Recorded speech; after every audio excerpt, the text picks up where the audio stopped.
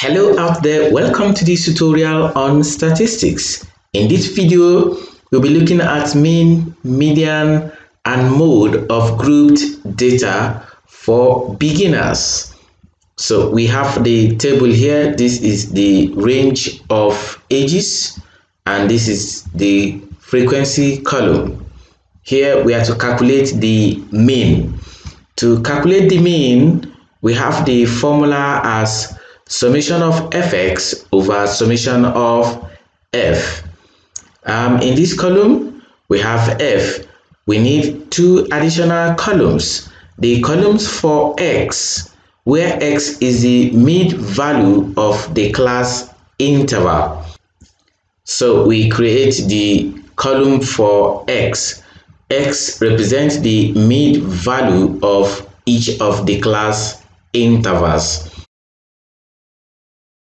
Now we pick the first class interval.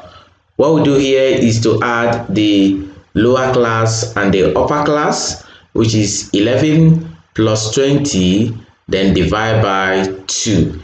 11 plus 20 is 31. 31 divided by 2 gives 15.5. Therefore, the mid-value of 11 to 20 is 15.5. So we are done with that class interval. We go to the next class interval where we have 21 to 30. Again, we add 21 plus 30 divided by 2. 21 plus 30 gives 51. Divided by 2 gives 25.5. Therefore, the mid-value for that class interval is 25.5. We are done with this class interval. We go to the next class interval, which is 31 to 40. So we add 31 to 40 and divide the sum by 2. This is 71 divided by 2, which gives 35.5. We have the mid-value here to be 35.5. Then we go to the next class interval. That's 41 plus 50 divided by 2. Giving 91 divided by 2 gives 45.5. Then the mid-value here is 45.5. Then we go to the next class interval. That's 51 to 60. We add 51 to 60 and divide the sum by 2. That is 111 divided by 2. So this gives 55.5. which represent the mid-value for the class interval 51 to 60. Then we go to the next class interval, that's 61 to 70. That will give us the sum of 61 and 70. Then we divide by 2. This is 131 divided by 2 gives 65.5. We record the 65.5 as mid-value for 61 to 70. Then the last class interval here is 71 to 80. Then we add 71 plus 80, divide the sum by 2. That is 151 divided by 2 gives 75.5, which represents the mid-value for the class interval of 71 to 80. Now we go ahead for fx. Fx means multiplying the frequency by the mid-value. So we create the column fx. Then we start from the first class interval, the corresponding frequency multiplied by the corresponding mid-value, which is 3 times 15.5, and that gives 46.5. Then the next one is 4 times 25.5 gives 102.0. Then the next one, 7 times 35.5 gives 248.5. So the next one, we have 8 times 45.5, which gives 364.0. And for the next one, 5 times 55.5 gives 277.5. Then we'll go to the next one. 2 times 65.5 gives 131, and finally 1 times 75.5 gives 75.5. We are going to sum up the column for fx and the column for f. So for our summation row, we add the frequencies here, and that gives 30. Then we add the fx, that is the frequency times the made values. So we have it as 1245. Then we go ahead to substitute into the formula. Summation of fx is 1245 and divide it by 30, which is the sum of the frequencies. So from our calculator, we have it as 41.5, which represents the mean of the distribution represented in this table. So we are done with the mean. We go ahead for the median. So we have to calculate the median also. The formula for median is the lower class boundary of the median class plus open brackets the sum of the frequency divided by 2 minus the cumulative frequency before median class, everything divided by the frequency of the median class times W, which represents the width of the class interval. And we are going to increase the number of columns for this table. We create column for lower class boundary, create column for cumulative frequency. Thereafter, we find the median class. So let's go with the lower class boundary. To calculate the lower class boundary of the first class interval, we know there is an interval before this that's going to give us 1 to 10. It is the mid value between the upper class interval and the lower class interval here that is going to give us 10 and 11. So to get the mid value there is to add 10 plus 11 divided by 2, and that will give us 21 divided by 2, which gives 10.5. So the lower class boundary of the first class interval is 10.5. Then we go to the next class interval. So this one is obvious. We pick this, which is the upper class interval, and here is the lower class interval here. So we say 20 plus 21 divided by 2, that is 41 divided by 2 gives 20.5. We record 20.5 as the lower class boundary of this class interval. And we are done with that.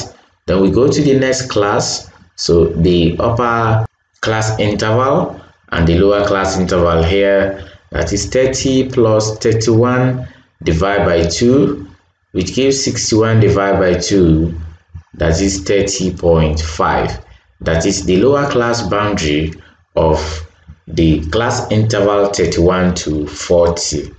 Then the next class interval, that's 40 and 41. 40 plus 41 divided by 2 gives 81 divided by 2, which is 40.5. And we have it as 40.5 recorded here as the lower class boundary of the interval 41 to 50. Then we go to the next class. For the next class, again, we consider this 50 and 51, adding them up and divide by 2. That is 101 divided by 2 gives 50.5. So we have it recorded here. Then the next class interval, that is 61 to 70. So that will be obtained by adding this 60 and 61. Then divide by 2. 60 plus 61 divided by 2 gives 121 divided by 2, and we have it as 60.5. Then for the last class interval, it's going to be the 70 and 71 here, adding them up, divide by 2, that is 141 divided by 2 gives 70.5, and the 70.5 is recorded as the lower class boundary of the last class interval. So we are done. Now we go ahead to create the column for cumulative frequency. So we have that column as cumulative frequency. Starting from here, we assume an interval before this, which has a frequency of 0. If it is added to this 3, it gives 3. Then again, to get the cumulative frequency for this, we add this 3 and 4. 3 plus 4 gives 7. Then again, for the next one, we are adding the 7 and the frequency here, which gives 14. Then for the next one, it is this 14 plus 8, which gives 22. Then this 22 again will be added to this to get the cumulative frequency for this interval. Then also to get the next one, it is this 27 plus the 2 here to give 29. And finally, this 29 plus this one gives the cumulative frequency for the last class interval. Now we go ahead. We've gotten the column for the lower class boundary. We've gotten the column for cumulative frequency, and we can calculate the class width from the lower class boundary when we get there. And for the frequency of the median class, we need to get the median class first. How to find the median class? We've already summed up the frequencies to be 30, and we now divide this 30 by 2, which is 15. Then we now go to the cumulative frequency and look at the cumulative frequency that is just greater than 15. And the cumulative frequency that is just greater than 15 is 22. So that class interval will form the median class. So it is based on this median class, we'll be getting the lower class boundary, the cumulative frequency before the median class, the frequency of the median class, and the class width. So we go ahead to do that. Now the lower class boundary of the median class. The median class is this. The lower class boundary is 40.5, then plus open bracket, and the summation of the frequency is 30. Dividing it by 2, we have 15 minus the cumulative frequency before the median class. This is the median class. The cumulative frequency before it is 14. This is because the intervals are given in ascending order of class interval. So as it means it is given in descending order, it is going to be the cumulative frequency after the median class, because this will now go down. The 14 will be down and the 27 will be up. So that is it. Then this is divided by the frequency of the median class. The frequency of the median class is 8. Then multiply by the class width. How do we get the class width from the lower class boundary? So this is 40.5 minus the lower class boundary before it or after it, which will still give us the same value because they are of equal intervals. So that's going to be 40.5 minus 30.5, which gives 10. So multiply by 10. So 40.5 plus, this is 15 minus 14 is 1 over 8. Multiplied by 10 will give us 10 over 8. So since we have it as 10 over 8 in decimal, it is going to give us 40.5 plus 1.25. Adding them together, we have 41.75. So the median age here is 41.75. So we are done with this calculating median. Then we go ahead to calculate the mode. And to calculate the mode here, we still need to bring in the formula for mode. that is the lower class boundary of the modal class plus open bracket delta 1. The delta 1 is the difference between the median class and the class before it, if it is arranged in ascending order. If it is not, you reverse it. This is going to be over delta 1 plus delta 2, where delta 2 is the difference between the frequency of the modal class and the class after it. We have told you if it is arranged in descending order, you reverse the whole process. And you can check the description section of this video on our YouTube channel to get the link to that type of data arranged in descending order. Now we have already established our lower class boundary, which is there, and the class width will be obtained from the lower class boundary also.